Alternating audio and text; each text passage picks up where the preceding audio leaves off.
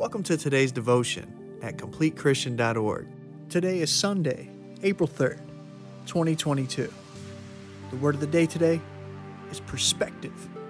Perspective is the way that you view something, your attitude when looking at a particular situation, or the angle in which you approach something. The scripture reading for today comes from Proverbs 25, verse 26, which says, "A righteous man who falters before the wicked is like murky spring and a polluted well."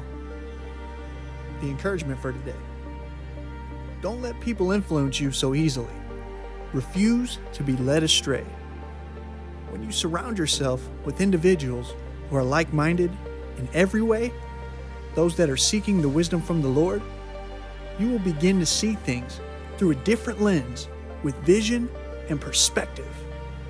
When you ride along with those who do harm, are deceitful, wicked, and destructive, you're setting yourself up for failure every time. Stay away from questionable situations and remove yourself from those who appear to have the opposite of your best interest in mind. Turn to the Lord when you're confused and ask Him to clear your mind along with all that confusion today, so you can see exactly what's in front of you and is yours through the blood, sweat, trials, and tears of Jesus Christ.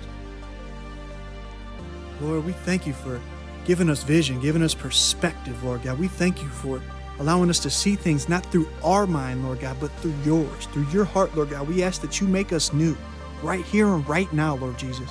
Give us the ability to see what you're calling us to do in our lives, to find our purpose, so we can get that perspective, Lord God. Give us the vision, the drive, the determination to be exactly who you called us to be, Lord God.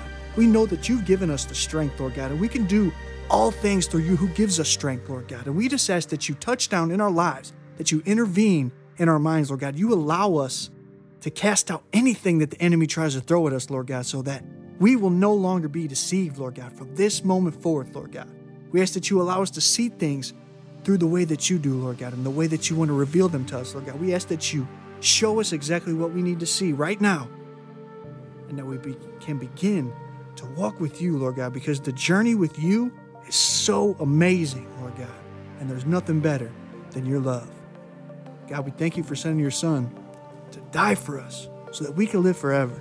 And it's in His name, Jesus, we pray. Amen. Thank you for listening to our podcast. If you're enjoying these devotions, please show your support by going to CompleteChristian.org and clicking on the donate link. Also, be sure to share us in your feed to get our latest updates. Remain in prayer with us and have an awesome day.